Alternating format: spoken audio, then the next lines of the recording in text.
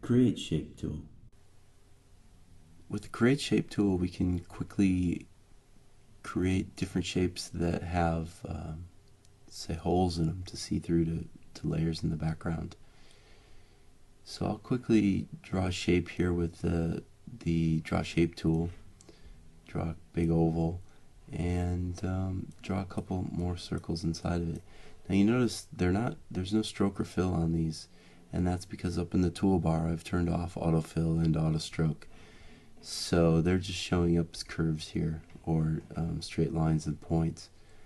I switch back to the Create Shape tool and click and drag to select all, and now I've selected all of the points here on this layer, and you can see it automatically figures out where the holes will be in the shape. I like what I see, so I'm going to hit the Create Shape button here, and now click into negative space, and I have a shape here with some holes in it. And you know, as always, these points can be edited and animated. That's the basics of the Create Shape tool.